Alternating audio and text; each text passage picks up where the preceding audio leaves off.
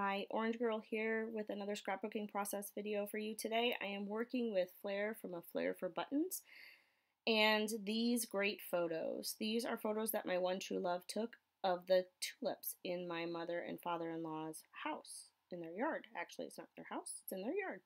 I'm using this cut file from Just Nick of butterflies because they matched these Flair buttons perfectly. I thought this was perfect for a nice spring layout. That one says emerge, and then there are these two butterflies. The butterflies have a little bit of pink and a little bit of blue in them, so I grabbed some papers that would have those colors and I added yellow into the mix because they're some of my favorite colors. And all of these papers are from the Chamel collection. I'm gonna back, okay, I'm speeding this up because I'm gonna back these butterflies with some of these papers. I usually just trace around them, then do a little fussy cutting and glue the back on. I ended up changing my mind as to which one I wanted that to go behind, so I traced it twice, but you get the idea. So these papers are from Chamel's Little by Little collection, and I love that beautiful floral, and then I use some of the pink and some of the yellow paper as well. So I move those out of the way. They're totally in the way because now I'm going to just go ahead and glue them down. I use Scotch Quick Dry, or maybe it's called Tacky Glue now. It comes in a big bottle, and I use this fine line bottle. I put the big bottle into the fine line bottle to go ahead. It just applies much easier. It's a nice applicator. So I know I'm going to use this white cardstock. I started with the idea that I wasn't going to, that I was going to use one of the pattern papers, but then I ended up, I don't know, partly while I was doing that, I was like, I'm totally going to use white cardstock. You know you're going to use it, so why not just commit to it? So I did. You saw me put few little marks there with a pencil. I'm adding gesso to my white cardstock to let it dry, and then I'm going to go back and continue backing the cut file. I just wanted to give it a chance to dry as I was working with this. I cut most of that out, but you can see now my cut file is backed as much as I'm going to back it, and now I am using a gelato on dried paper, dried gesso, and then a little bit of a little bit of watercolor. And I'm not actually applying this, you can't really see it, but I'm applying it to packaging. There it is right there. I use this packaging technique that a lot of scrapbookers use because it creates a more messy look. It doesn't have brush strokes. I just like the way it looks a little bit better, and it's super easy to apply. So what you're seeing me do here is decide not to use that color pink. It was just entirely too bright for me. I wanted a more pastel look. So I went and grabbed my watercolors, and I'm going to use a pink that's nearly that bright with water, and then I'm going to add some white to it to make it look just a little bit more pastel. What I should have done is I should have taken that water, or that whatever it was that I didn't use, the gelato that I didn't use, the pink, and just put it on another piece of paper to use for something else, or put it in an art journal or whatever and not wasted it. But I knew I was filming, so I went ahead and wasted it. So that pink is much better. It doesn't match perfectly, but I didn't really care if it matched perfectly. I just wanted it to be closer and more pastel and softer than what that gelato was. So I end up using this Heidi Swapp butter. I think it's called butter. Color Shine. The color, I believe, is butter. So I'm using a mist, and I'm using watercolor, and I'm using gelato on this. And I planned on just using gelato, but the colors matched better, and so that's what I ended up using. So you see me put the cut file on and take it away, and put the cut file on and take it away, and mainly I'm just like, where do I want this? Do I have enough yellow? Do I have enough pink? Do I have enough blue? And so on as I go. And so this really doesn't take all that long. Now I did speed up the video, but really, if you know what you're wanting to do, this is a pretty quick process. So all I'm doing here now at the end is I'm taking and using those same colors to add, with some water, to add a few little sprinkles of those colors, splatters, I guess, over the top just to give it even more texture.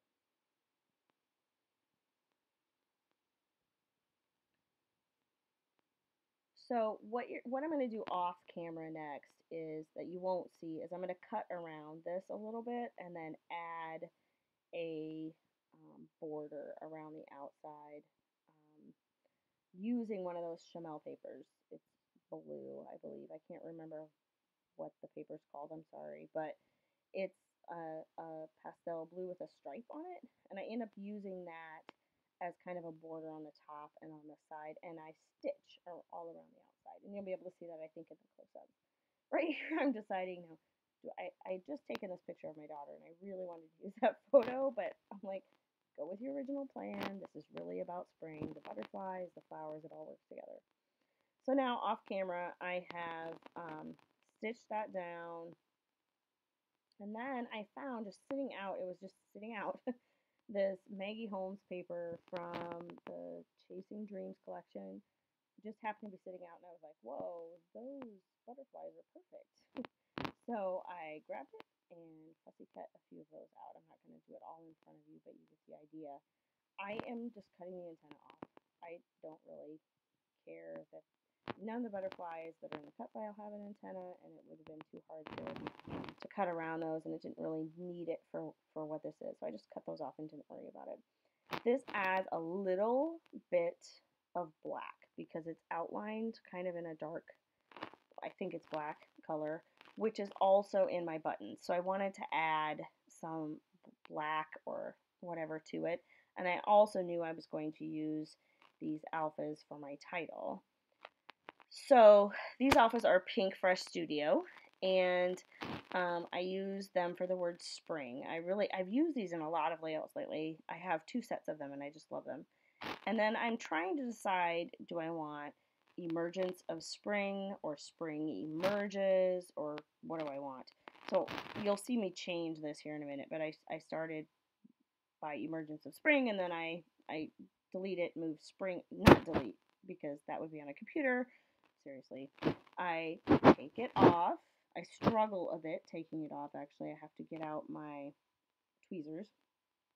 But I end up taking emergence off, changing it to emerges, and moving spring up and putting emerges underneath. And then that left me room for a little bit of journaling. So I went ahead and did that. It just worked out a little bit better. So once I stop messing with the file, you're going to see me decide, wow, you should probably glue some of this down. Because everything you see here, other than the fact that I've matted the white background paper with the the blue striped paper, I have glued nothing. So I'm like, you should probably glue some things down.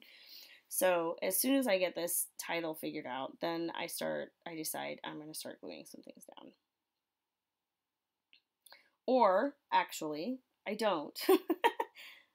Oh, I do. I was thinking I went to tangled thread next, but no, I do start gluing some of this down. And I am just, for the butterflies that I fussy cut out, I'm just doing the body, and then that way there's a little bit of dimension with the wings. They're kind of sticking up a little bit. And then the actual cut file, this glue works really well. So wherever you glue it down, it stays.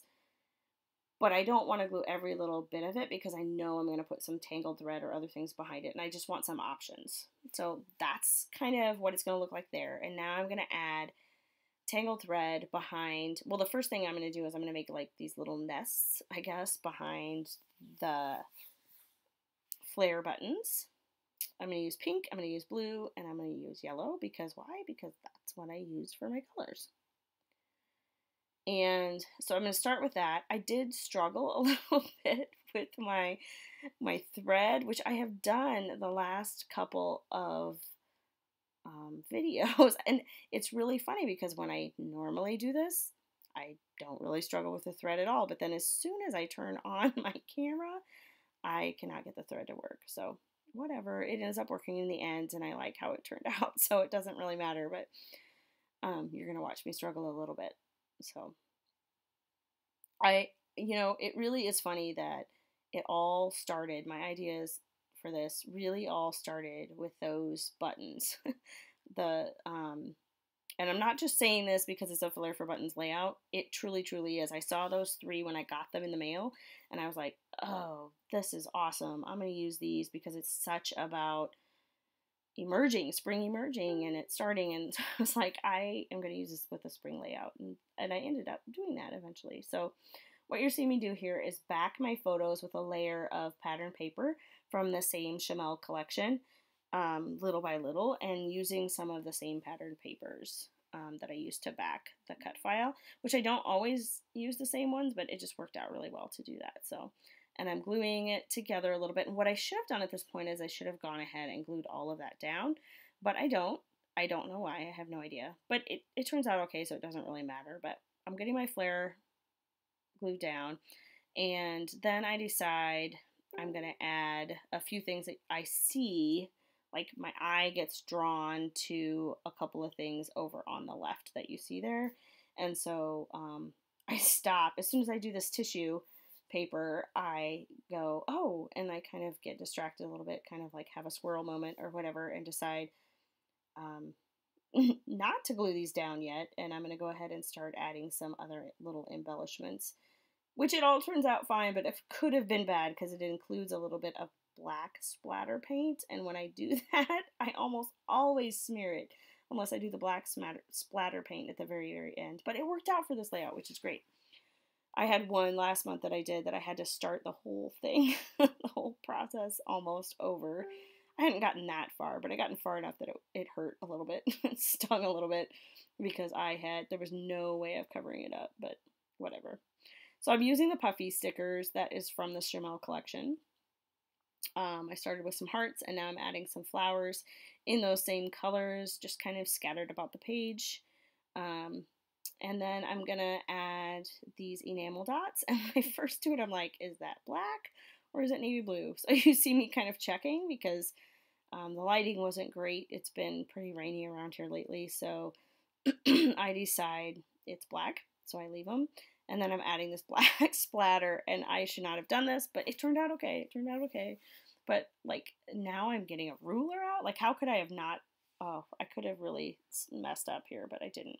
So I get the ruler out, and I go ahead and use the T-square to draw my lines to write my journaling. And my journaling is pretty simple. It's just about how these are the first flowers of spring, and Larry's tulips always let us know that spring is on its way, or it's here, or something like that. This was truly, truly one of those,